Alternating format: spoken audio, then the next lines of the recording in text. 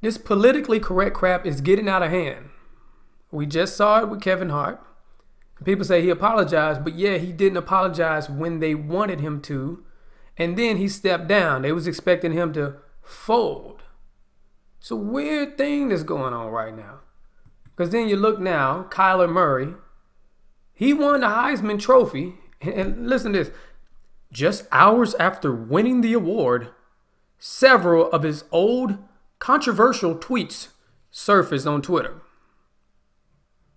In these tweets, he is saying things. He's calling his friends some names. He's not calling them Homo sapiens. I'll just put it like that. And so now there's this little outrage, but you know what? Scratch all of that. I want everybody to just think right now logically for a moment. First of all, hours after winning the award? So what the heck? You can't win an award with having certain type of tweets? Is that how things go nowadays? And you got to look at this. How politically correct do you have to be to win an award? I'll go further.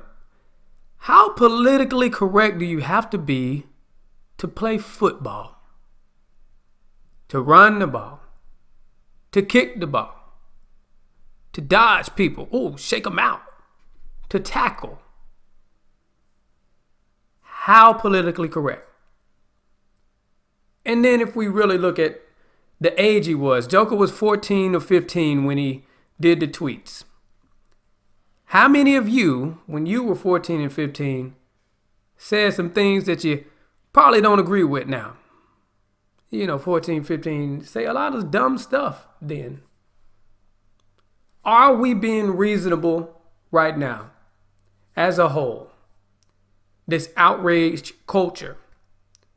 Who should the light be shined on? Should it really be this guy who just won the Heisman Award for playing football good?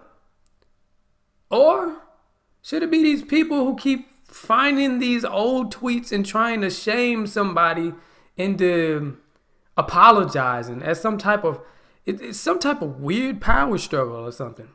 I think they're getting something out of it. It's just weird. And I'm not just going to sit here and act like it's normal.